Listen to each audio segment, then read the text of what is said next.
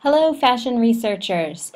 Your research project about fashion is going to give you a chance to take everything you've learned about research and kind of apply it in a way that's most comfortable for you. Okay, so in this video, we're just going to focus on reviewing a few things that you've learned this year and then kind of tailoring it to fashion and thinking about how you can make your own choices for your research project.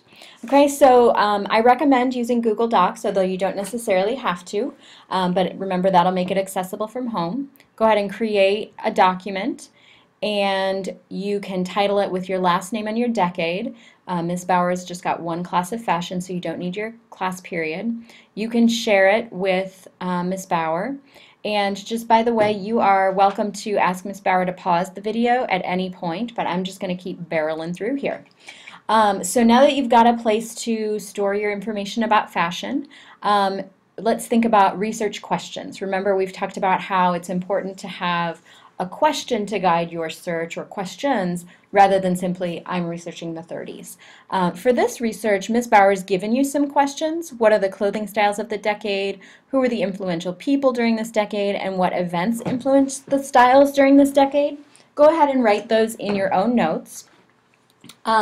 But even though she's giving you questions, you really do always want to personalize your research. So go ahead and write some I wonder statements. Let's call this, let's pretend Downton Abbey was in the 30s. Like, I wonder how realistic is Downton Abbey in terms of fashion. I wonder how the Depression influenced style. Downton Abbey is a TV show. So go ahead and write a few of your own I wonder statements. Okay, so now that you've kind of personalized it, let's think about how you plan to take your notes. Remember, we've looked at different kinds of formats for your notes. You've looked at using the two-column format in science, where you had findings on one side and your thinking on the other.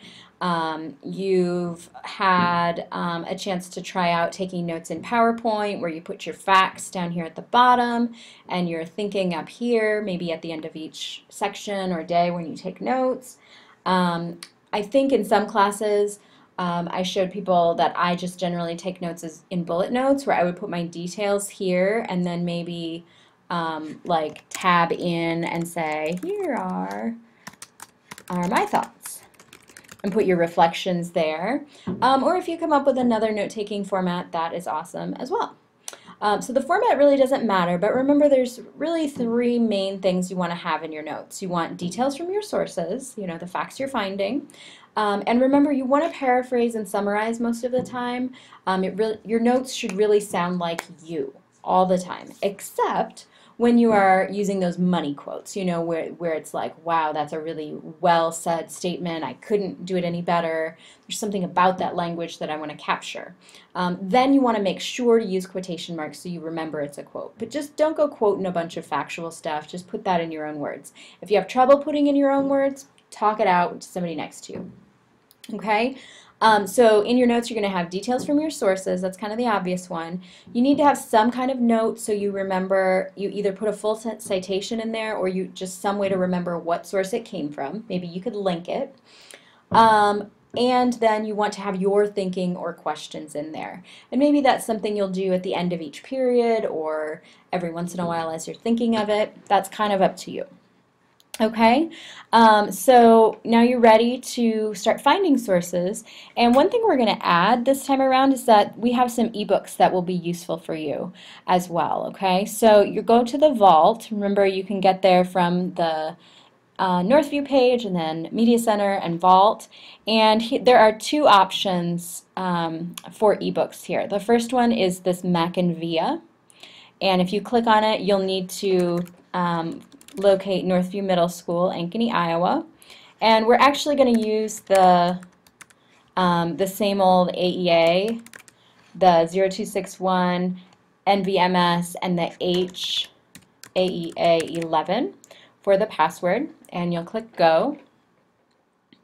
And the first three that come up actually are the decades ones that the AEA has purchased. Unfortunately, we don't have everything. You have the 80s and 90s, the 50s and 60s, and the 20s and 30s. I don't know what happened in the 40s, but these are things that you can use, and you just would click Read Now. and you can kind of skip to different sections. And these are particularly all about fashion. So it's really going to be a great resource for you. Sorry, 40s people, you don't have this one.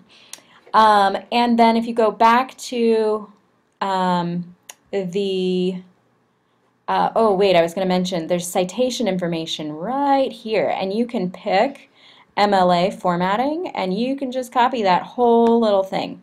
You do not need the bottom part. You only need up to the year. You don't need the whatever that URL and the ISBN is. Okay, you just need to copy this, and then you can go ahead and paste that into your notes if you are going to use something from there.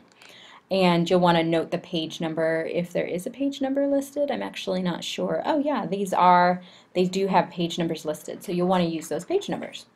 So that's the Mackin ones. And then remember, there are two kinds of ebooks. We also have the Gale ebooks. And those, they've set up a page for us here, and what you're going to want to look at is the American decades. And I think we've got some of these in print book format as well. And you are going to need to enter a password here, and it's just Ankeny, all small letters. And you'll click Login, and you see right over here you can choose the volume. Let's see, I was in the 30s, and you see that they have different sections on fashion. Remember, lifestyles and social trends. You may need to use different ones of these. Selected world events. Okay, so there's a lot of great stuff here as well. Okay, so just like in the other ebooks, the citations are here as well.